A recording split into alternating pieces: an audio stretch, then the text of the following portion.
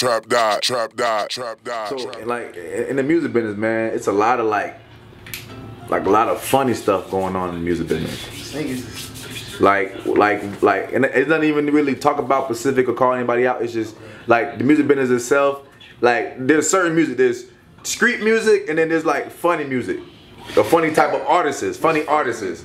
You know how I go, man. See, man, I'm a I don't really like get into shit like that, but like I think they push for that dickhead shit, man. Like they push for that weird shit.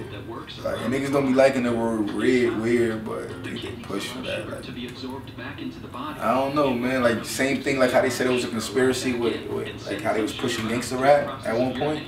I feel like they pushing all of this, yeah, do mad drugs and do mad pop mad Molly and drink mad lean and I don't know, man. This shit. I don't know, man. This shit crazy. Well, now every now and then you have a big label or a big crew who has a long reign. You know. My fault. Let me go back to your last question. Fuck the weird music, right? Let's talk about these weird niggas. Like this music shit is weird. Like these niggas, like this the thing though. Like coming in behind Av, pause. I'm learning shit firsthand. You get what I'm saying through his experiences. Like, and I notice like it's industry niggas, it's real niggas, and it's industry niggas.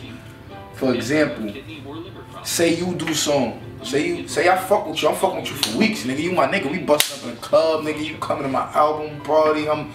Nigga, I'm eating with you after, whatever, boom, right?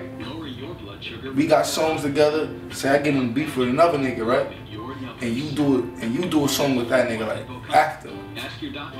So you know I'm from the street, so I take that personal, like nigga, you bugging, and but then it's like it's industry, nigga. You get what I'm saying? This shit is a business. So that's one thing I had to learn firsthand. Like, oh, I can't get mad. You get what I'm saying? But that's the thing you gotta know. Like this shit is real niggas and this industry niggas, man.